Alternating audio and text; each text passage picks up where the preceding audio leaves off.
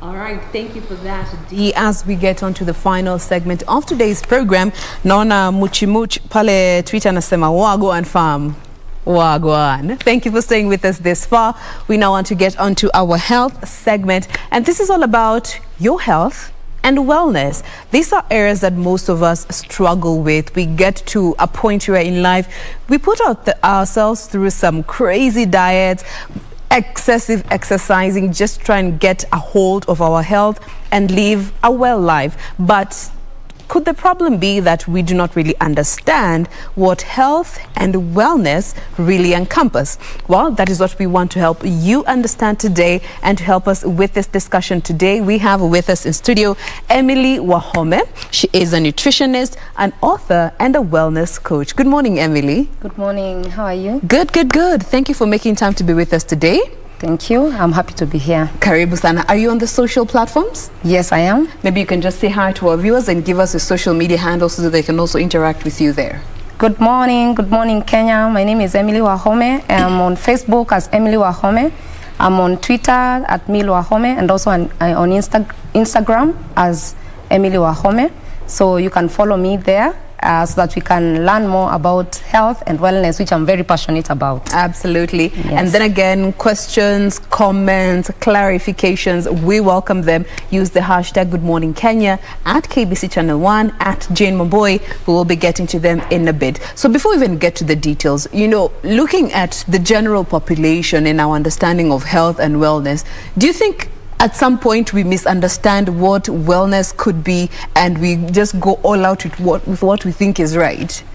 Thank you so much for that question. For us to understand this, let's first define what health is, what is wellness, so that we are in the same page. Yes. So health, will tackle health definition according to World Health Organization. Yes. Because I'm also in academics. I lecture at Mount Kenya University, Department of Nutrition and Dietetics. And we like referring to information that has been verified. Yeah. So World Health Organization usually define health as a state of complete physical, mental, social well-being, and not merely the absence of disease and infirmity. So Emily seated here may not be having a particular disease, or you may not be having a particular disease. But that doesn't mean you're healthy. Because, for example, if you're stressed, if you're going through mental health, if you're going through emotional stress, it means that you're not well. Yes. So we need to understand that, that aspect and be very keen, because we usually ignore that bit of emotional and mental wellness, and we've seen how it is affecting the population. Okay. Such that we only go to hospital or go for help when I'm having headache, I'm having stomachache. But when I'm so stressed or depressed, I just close myself in a room at home. We've seen even the suicide cases have gone up because of mental illness and emotional stress. Okay. Yes. So when we look at health, it's generally, as per definition, the absence of disease and the likes. Yes. But when it comes to wellness, it goes way beyond just absence of disease and all. Yes, actually, even health is not just the absence of disease. Is that complete? You're physically well, or you're physically healthy, you're mentally healthy, you're socially healthy. Yeah. So even if you don't have diabetes, you don't have cancer, but you have emotional stress, yes, you can't say you're healthy. That is what we need to understand. All right. We have to look at all aspects of our health, not just the physical health. Then when we come to wellness, we define it as that act of having daily healthy habits. Daily, the key word is daily, healthy habits that will culminate at the end of the day having a healthy lifestyle. So if you talk about wellness, you're not just talking about those things we do, like this week I'm having a crash diet because I want to lose weight. That is not wellness. What do I do every day to contribute to my overall well-being? And we are still referring to all those areas of wellness and health. All right. Yes. Now, even just looking from where you're coming from, looking at the studies that have been done, what is the importance of wellness for just anybody out there who might be struggling with understanding or even just taking care of their diet, watching what they eat? Why is wellness an integral part of any individual? Oh, there's this saying that people say, we keep saying it, that health is your wealth. When you're not healthy, you cannot even talk about wealth, because we've seen some of us sometimes using even all the wealth they have to pay hospital bills, for example. Yes. If I'm in pain or I'm unwell, I cannot even perform well where I'm working. Whether I'm an entrepreneur, whether I'm in a career, I can't perform as per is expected because I'm not in complete well-being. Then in this life also, I may not have a disease, but there is that word that we call thriving. Are you just surviving or you're thriving? You know, sometimes being unwell makes you not live your life to the maximum, or not be able to live your life and exploit your full potential. Like, for example, if over time I have piled too much weight, I'll find myself not able to climb stairs. I'll find myself having fatigue most of the time.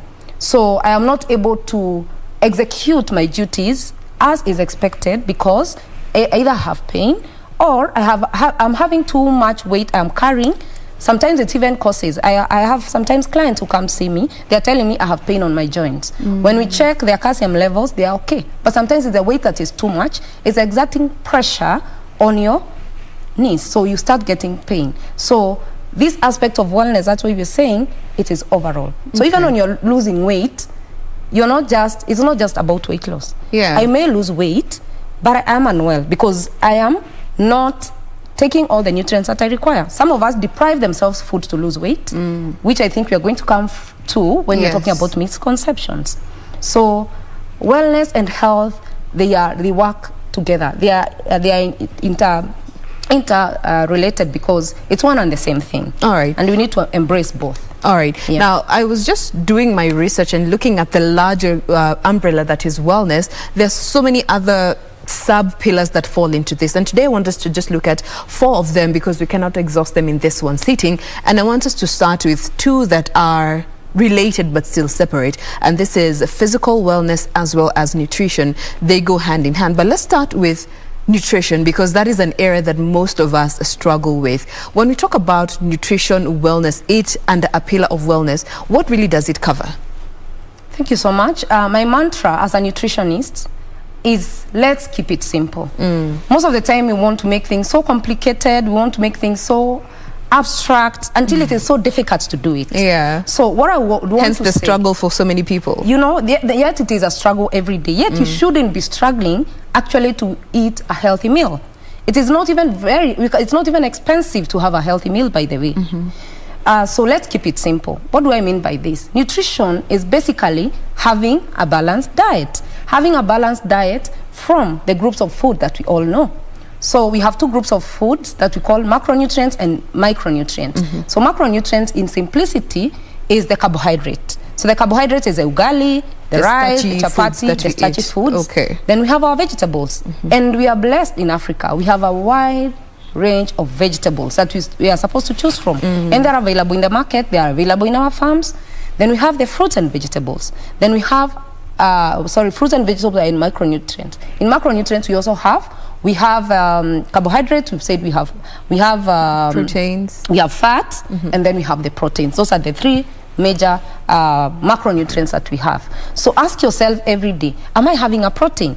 And a protein may come from a plant or may come from animal. So if I'm having chicken, that is protein from an animal source. If I'm having dengu or lentils, I'm having some protein in it, but also we need to know you're having protein and starch at the same time in plant proteins. That's something else that people don't know. Then am I having fat in my diet? Am I having fat in my diet? Because some people actually have come to fear fat. I do not want to put any fat in my food because I believe if I have fat, I'm going to get fat. And those are some of the misconceptions that we're talking about. But it's really about moderation. So and then we talk about micronutrients in simplicity, is your fruit, is your vegetables. Are you having your fruits? Are you having your vegetables on a daily basis and every meal? And then now we come to portioning. How are you portioning each and every of these food? Because that is where the biggest problem is. Like us Kenyans, we love meat. When you go to social places and I'm seated with you, Jain, and we order for meat, imagine we order for 1 kilogram of meat. And me and you, we take that meat and finish. We take ugali and all that. Look at that portion. So that is what is making us put on a lot of weight because we're having large portions than we require. All right. So simply that is what nutrition is, having all the groups of food in terms of diversity, and also portioning them in the right healthy way according even to your level of physical activity, your age, all those factors come into play. And that's where the nutritionist comes in. And then that just ties straight to the physical pillar when it comes to wellness. Now, looking at this nutritional aspects that you have very beautifully broken down for us, what is the direct relation it has to physical wellness once we maintain a balance, when we underdo it, and when we overdo it? Very briefly. Thank you so much. So physical wellness is basically, let's keep it simple also. Some of us believe for you to be physically well, I have to register in a health club or in a gym. And I'm not saying that is not good. I also do it sometimes. But if I don't have time to go to the gym, Jane, does it mean that I will never do any form of physical activity? I think that's where we've been going wrong. If you don't have time to go to the gym or anywhere, look for a form of physical activity, which we can do. You can run, you can jog, you can even, during the times of COVID when we were on lockdown, I learned that there are YouTube videos where I can put and actually do the exercises in my house, and I do the physical activity. So let's keep wellness simple.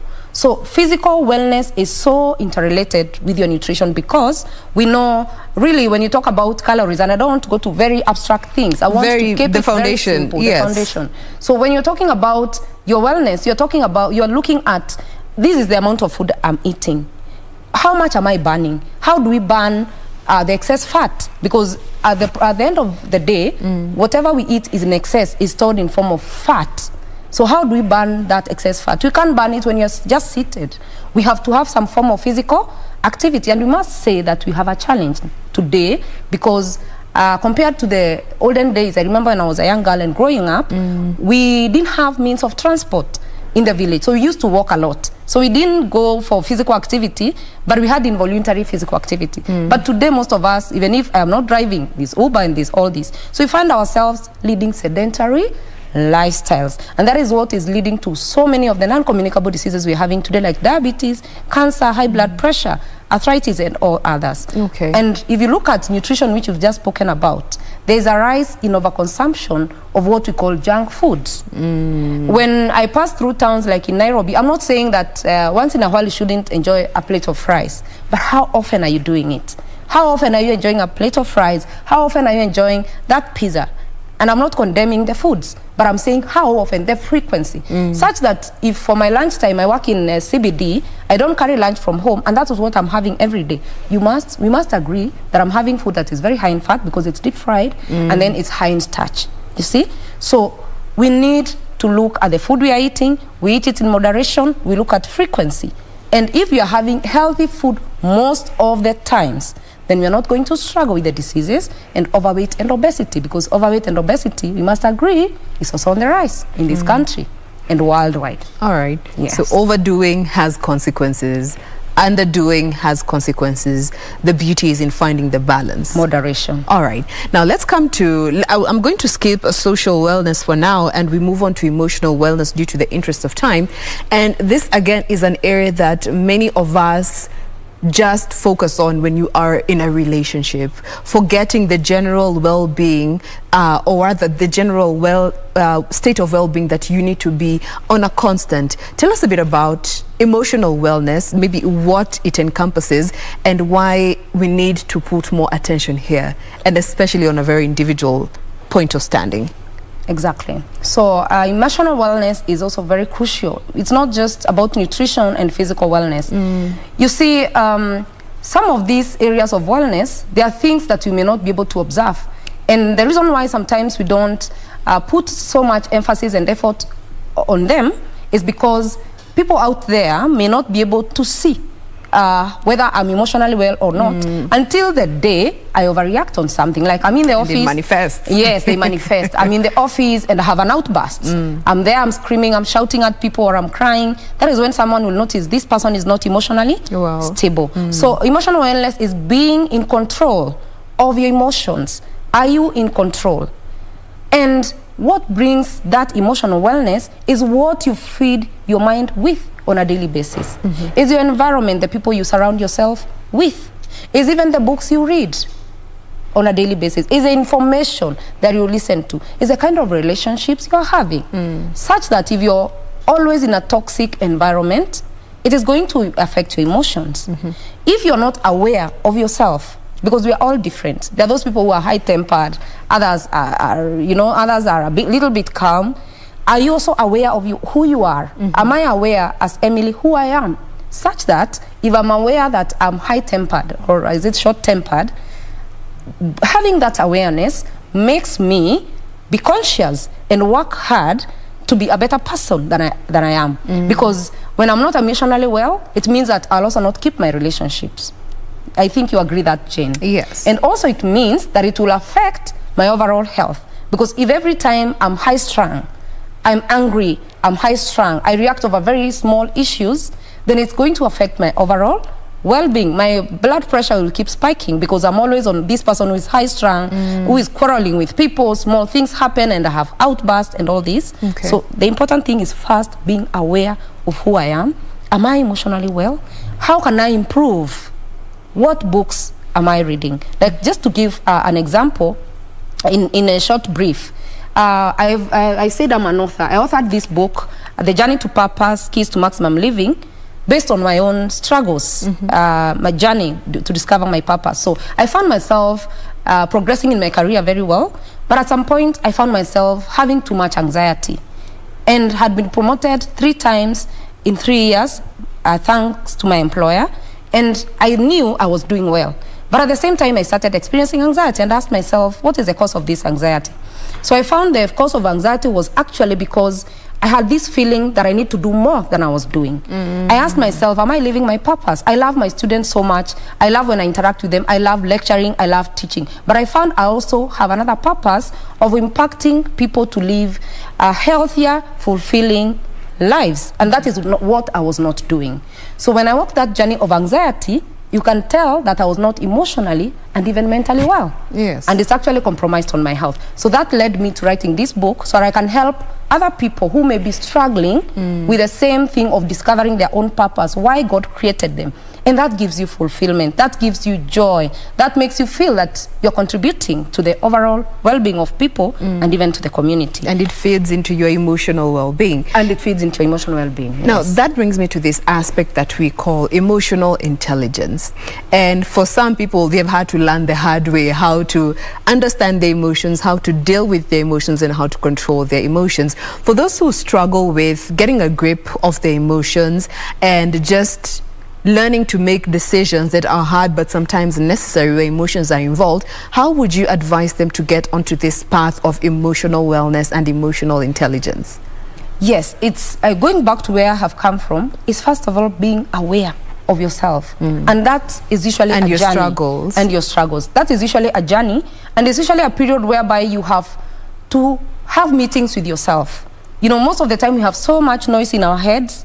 We are working the whole day, we are having people around us, so you find yourself never having some quiet time alone. The only time when you are able to discover yourself so much is when you're in quietness. When you're alone and in quietness, you're not speaking to anybody, I'm speaking to Emily. So I refer maybe to situations that I've been and ask myself, I analyze the situation. Like probably maybe I had an outburst in the office and I analyze that situation and ask myself, how well would I have behaved in such a situation? Did I have to shout at that person? Did I have to overreact? You become aware of your emotions and you start slowly working on them.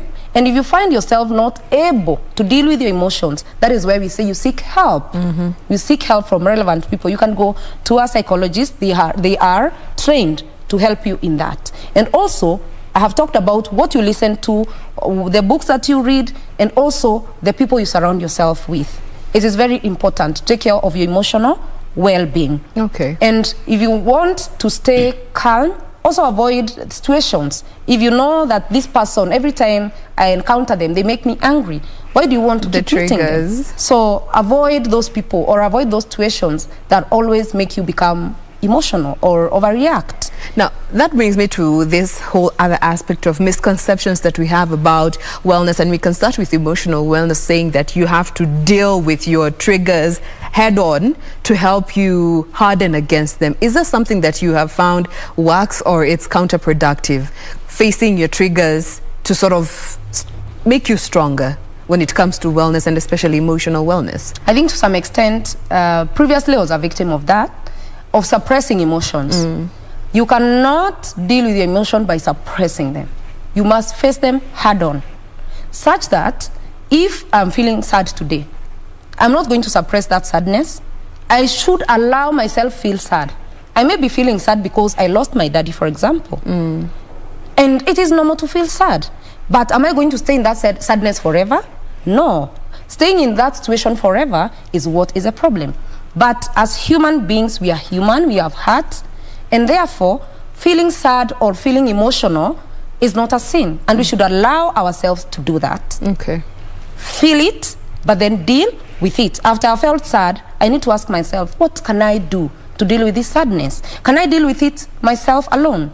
Can I go and share this problem with my colleague or my close friend or my close family? Or if it is getting out of hand, like I feel I'm so stressed, I'm not able to deal with it, can I go to a psychiatrist, for example, a psychologist? They help me walk that journey. Okay. I think as Kenyans, we need to start embracing counseling, that therapy. Counseling, because it is so sad when we hear somebody has taken their own life. It is so, so sad. Yet, probably they would have been helped to deal with that stressful situation that we're going through, and they live, because life is really precious. It is wrong, Jane, to suppress your emotions. Do not suppress your emotions. Feel the emotions, deal with the emotions. If you're not able to, go and seek help. All right. Now, finally, looking at the aspect of, again, another misconception about physical and nutritional wellness, are these crash diets that people go on in a bid to lose weight? Very briefly, do crash diets really work? And if they work, what are the consequences and pros that come with that? Very briefly, we're almost out of time. As a professional nutritionist, I'll speak from a professional point of view. Yes, those crash diets work.